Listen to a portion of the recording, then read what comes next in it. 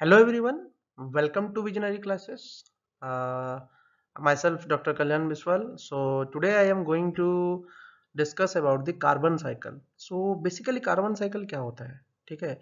ये जो टॉपिक है आपके इन्वायरमेंटल केमिस्ट्री का टॉपिक है, जो कि यूसी नेट के इन्वायरमेंटल केमिस्ट्री में यूनिट 2 का टॉपिक है, ठीक है।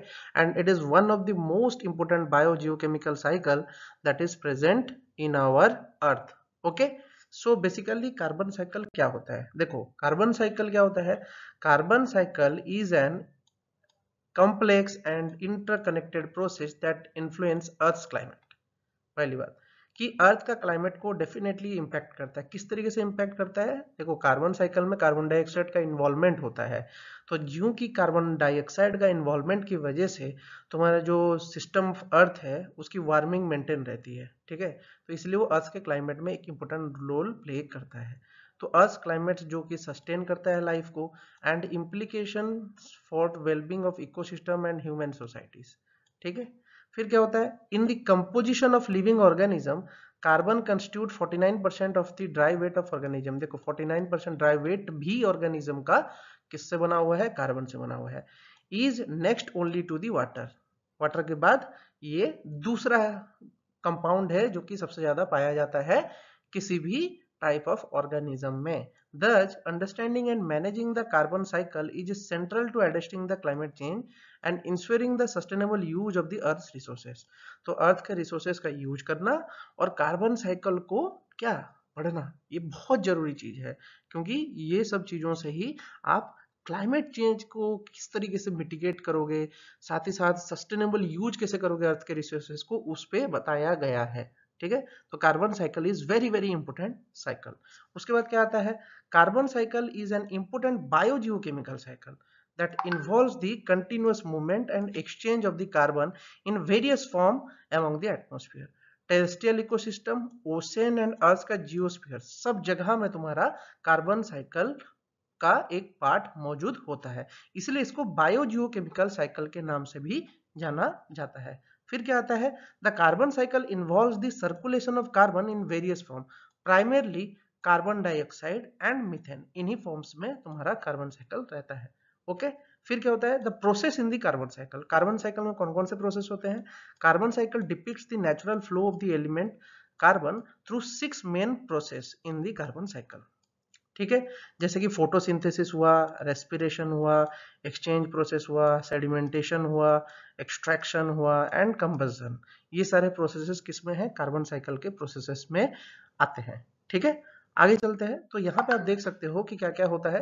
तो कार्बन साइकिल का ये टिपिकल डायग्राम है, जो आपको किसी भी तरीके के यूसी नेट में आ रहा हो या आपका यूपीएससी का लॉन्ग क्वेश्चन में आ रहा हो, तब भी आपको ये बनाना पड़ेगा। तो कार्बन साइकिल में आपका सबसे जरूरी चीज कौन सा होता है, कार्बन डाइऑक्साइड, ठीक है। कार्बन डाइऑक्साइड देखो कि कौन लेता है, फोटोसिंथेसिस करते हुए प्लांट्स ले जाते हैं।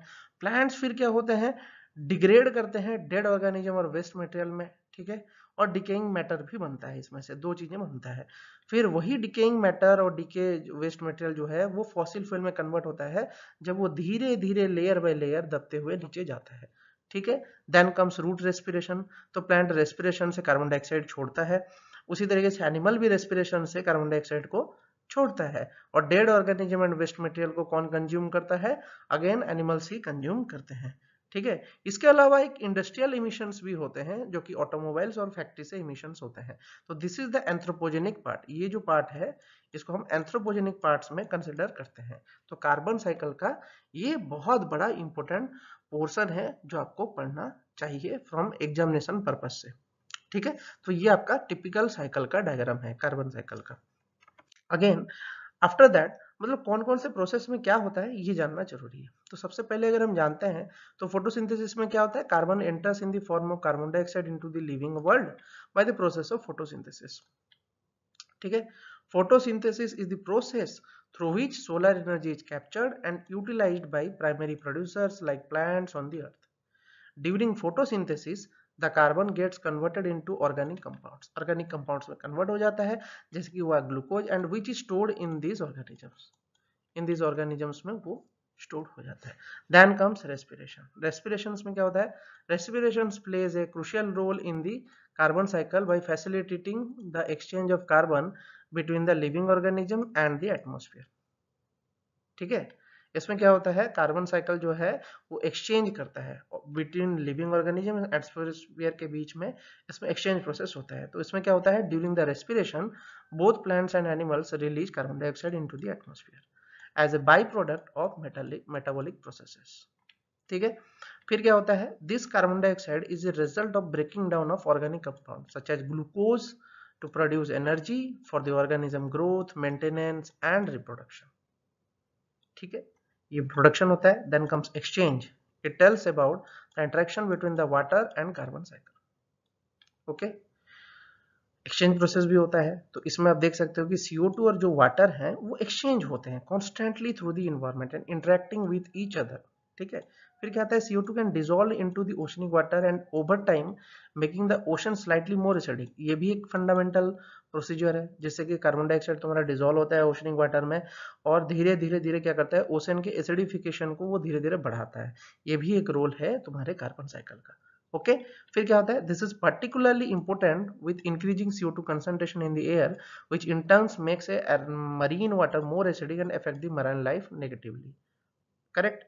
Then comes sedimentation. Sedimentation में क्या होता है, when animals and plants die they undergo decomposition and they remain and transforms into the sediments capturing the carbon they once contained। मतलब जो ऑर्गेनिज्म मर जाते हैं उनके बॉडी में, जैसे कि हमने पढ़ा कि 49% जो है कार्बन है वो स्टोर होता है उनके बॉडी में।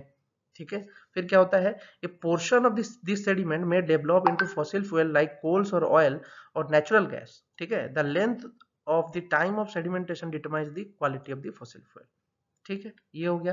Then comes extraction. एक्सट्रैक्शन में क्या होता है, anthropogenic activities involve the extraction of fossil fuels from the ground and burn them from the energy and the burning of the fossil fuel releases carbon dioxide back into the atmosphere. Then comes what? Combustion occur when an organic material is burned in the presence of oxygen to give the byproducts of the carbon dioxide like heat and light। ये भी बहुत अच्छी बात है। देखो, जलने के बाद तो ऑब्वियसली कोई भी ऑर्गेनिक मैटर जो होता है ऑक्सीजन के प्रेजेंस में वो कार्बन डाइऑक्साइड और हीट और लाइट तीन चीजें रिलीज करता ही है। ये बहुत सिंपल सी बात है। किसी भी तरीके का हाइड्रोकार्बन को जला रहे हो, कुछ भी जला रहे हो यार, कुछ भी जो कि ऑर्गेनिक कंटेंट से बना हुआ है उसमें कार्बन जरूर होगा और वो कार्बन जलते ही तुम्हारा कार्बन डाइऑक्साइड प्रोड्यूस करेगा हीट और लाइट के साथ। ठीक है, तो ये सारे जो पॉइंटर्स हैं इनको आपको अच्छे से डिस्क्राइब करना आना चाहिए कि ये सब कार्बन डाइऑक्साइड के जो मूल साइक्लिंग है पूरे एटमॉस्फेयर में उसको दर्शाता है। ठीक है, तो ये आपको पढ़ने की जरूरत है। ठीक है, for the describing the carbon cycle in our environment. Okay, चलो आगे चलते हैं। फिर आता है इंपोर्टेंस। ये भी बहुत जरूरी है भाई, कार्बन साइकिल क्यों पढ़ोगे, what is the need of understanding the carbon cycle. तो कार्बन साइकिल पढ़ने के लिए क्या जरूरत है, nurturing the earth vital equilibrium for climate life and sustainability. तो क्लाइमेट मिटिगेशन में क्या होता है, the carbon cycle helps regulate the earth's climate by controlling the concentration of carbon dioxide and other greenhouse gases in the atmosphere। सही बात है भाई, अर्थ का क्लाइमेट जो है वो कार्बन डाइऑक्साइड के कंसंट्रेशन पे डिपेंड करता है। अगर एंथ्रोपोजेनिक एमिशंस ज्यादा होने लगे तो क्या प्रॉब्लम होगा, तुम्हारा जो कार्बन डाइऑक्साइड की मात्रा है वो बढ़ने लगेगी। तो हर एक गैस का अपना एक ग्लोबल वार्मिंग पोटेंशियल होता है। ग्लोबल वार्मिंग पोटेंशियल का मीनिंग क्या है, देखो जब भी एटमॉस्फेयर पढ़े होगे तो उसमें एक चीज बताया होगा कि जो अर्थ का एटमॉस्फेयर है वो गर्म होता है तुम्हारे रिफ्लेक्टिंग रेडिएशन की वजह से। तो रिफ्लेक्टिंग रेडिएशन जब रिफ्लेक्ट होते हैं तो इनमें गैसेस का मौजूदगी भी महसूस होता है उनको। तो गैसेस के अंदर क्या होता है, हीट ट्रैप हो जाता है। इसी मेथड को ग्रीन हाउस गैस बोलते हैं, जिसमें कि तुम्हारा गैस ट्रैप हो जाता है। तो कार्बन डाइऑक्साइड अगर ज्यादा मात्रा में बढ़ जाएगा तो उसकी भी एक ट्रैपिंग फ्रीक्वेंसी होगी, तो उस ट्रैपिंग जो फ्रीक्वेंसी में वो उसको ट्रैप करेगा। ठीक है, तो यही बात आती है। तो strategy like reforestation, afforestation and carbon sequestration aims to enhance the carbon sink and reduce the greenhouse gas emission। सही बात है भाई। फिर क्या आता है, essential for life, plant absorb CO2 from the atmosphere during the photosynthesis to produce the glucose which is essentially become the fodder for the food chain। ये भी सही है, इसको बताने की जरूरत नहीं है। फिर आपका आता है कार्बन स्टोरेज। कार्बन स्टोरेज कैसे होता है, the carbon cycle encompasses a long term carbon storage in various forms such as fossil fuels, peat and organic matter in the soil। ये भी सही बात है। Soil health, organic matter in the soil serves as a carbon sink, storing carbon and enhancing the soil fertility। ये भी सही बात है भाई, soil fertility को भी increase करता है। Then comes carbon sink, the world oceans act as a sink significant carbon sink, absorbing and storing the vast amount of CO2। ये भी सही बात है भाई, स्टोर करते ही हैं, जिससे कि तुम्हारा ओशन एसिडिफिकेशन का लेवल भी बढ़ता है और एटमॉस्फेरिक CO2 लेवल्स भी डिक्रीज करता है या इंक्रीज करता है।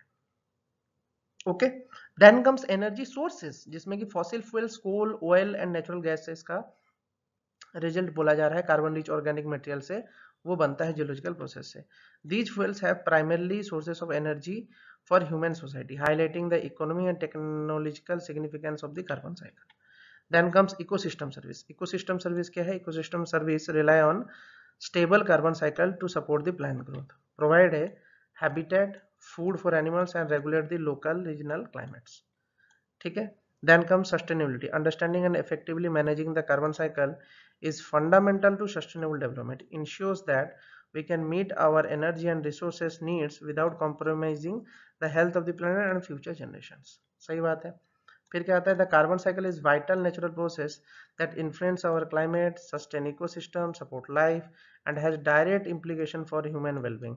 Recognizing its importance is critical for making informed decisions related to environmental conservation, climate change mitigation and sustainable use of the resources. ये भी सही बात है। Then comes various forms of the blue carbon, black carbon, brown carbon and green carbon. ये modern concept हैं, आज के date में जो मॉडर्न कंसेप्ट चल रहे हैं तुम्हारे इन्वायरमेंट में, कि किस तरीके के कार्बन्स मिलते हैं। ठीक है, तो ब्लू कार्बन जैसे कि होता है carbon captured the world oceans and coastal ecosystem, वो सब ब्लू कार्बन में आते हैं। This areas absorb and store carbon eight a much faster rate then other areas. सही बात है भाई, वाटर में ज्यादा जल्दी से एब्जॉर्ब होता है। The carbon found in the coastal soil is often thousands of years old. ठीक है, फिर आता है ब्लैक कार्बन। ब्लैक कार्बन क्या है? soot or part of a PM 2.5 contributes to climate change. It is formed by the incomplete combustion of the fossil fuel, wood and other fuels. Incomplete combustion, देखो कैसे produce हो रहा है। It is a short-lived climate pollutant which with a lifetime of only few days to weeks. ये भी सही बात है। It is a major component of air pollution and is known for its dark color and light absorbing properties, contributing to global warming and affecting the climate change. सही बात है। फिर आता है brown carbon. Combustion of organic matter releases brown smoke which is known as brown carbon. Brown carbon is typically found in aerosol in the atmosphere. Black carbon and brown carbon coexist when they are released in the atmosphere. ठीक है, it disrupts the pattern of the temperature of the atmosphere and process of cloud formation. सही बात है। ठीक है, फिर आता है green carbon. Carbon sequestered through photosynthesis and stored in natural forest is known as green carbon. These ecosystem act as a carbon sink, absorbing carbon dioxide from the atmosphere and storing it in plants and soil, which helps to mitigate the climate change. सही बात है भाई, बहुत ही सही बात है, सही बात बोला। ग्रीन कार्बन फोटोसिंथेसिस वाला कार्बन है, ब्राउन कार्बन ऑर्गेनिक मैटर वाला कार्बन है जो कि ब्राउन स्मोक के फॉर्म में पैदा होता है। ब्लैक कार्बन PM 2.5 वाला कार्बन है एंड कार्बन कैप्चर्ड जो कोस्टल रीजन में हो रहा है या वर्ल्ड ओशन में मौजूद है उसको हम ब्लू कार्बन बोलते हैं। तो these are 4 different types of beautiful carbon present in our ecosystem. So with this I finish my lecture and जो भी आने वाले एग्जाम्स में आप तैयारी कर रहे हैं आपके लिए all the best. So this is the basic concept of the carbon cycle. ठीक है, all the best to subscribe our channel and have a nice day.